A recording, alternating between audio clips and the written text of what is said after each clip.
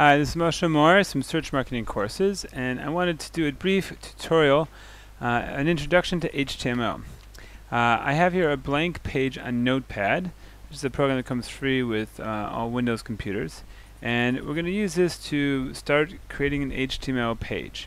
We're going to start with two tags, the HTML tag. A tag is coded information that appears within these kind of pointed brackets, as you see right here. And they have usually, although not always, there's what's called an opening tag and a closing tag. Let me show you some examples. First of all, HTML. You notice here that I'm going to bring two tags here called HTML.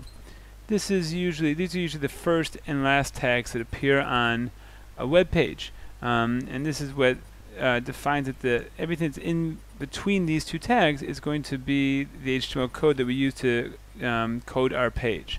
So the tag starts with HTML and ends with HTML. Now, let me show in a second. I'll show a better example of what that will mean for us. These opening and closing tags. Let's take some text, bolded and not bolded. So here we have some text. Let's say I want this word to be bolded, but not this word. How do I do that? Well, I can use tags, like I just talked about. I can take the tag, the B tag, the bold tag, and I can make that bolded. And then only that is bolded. Or, if I want to add in the word "and" in there, so then only the words bolded and are in bold. The words not bolded, anything that comes outside these tags, will not be changed. They'll be just standard, whatever is unaffected by these tags. So in this situation, some text won't be bolded and not bolded won't be bolded. Just the phrase bolded and.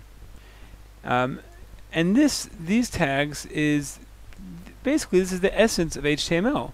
If I don't want this to be bolded, if I want this to be underlined, I use a different tag. I use the U tag. Now, this bolded and is actually underlined. So I could maybe change the text to make more sense. I would say underlined and not underlined. If I wanted to make this italics, I'd use an I. So this is an easy way to change how this text is presented, how this text looks. Now, there's much more that we can do than just bolding and underlining and so on and so forth, and italicizing.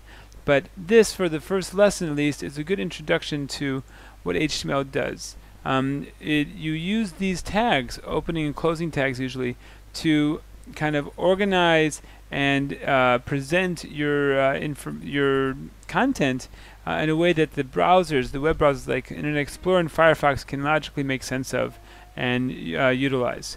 Okay, so that's the first lesson. I'll have more lessons to come. Hope you found that helpful. This is Moshe Morris from Search Marketing Courses. Be well. Bye-bye.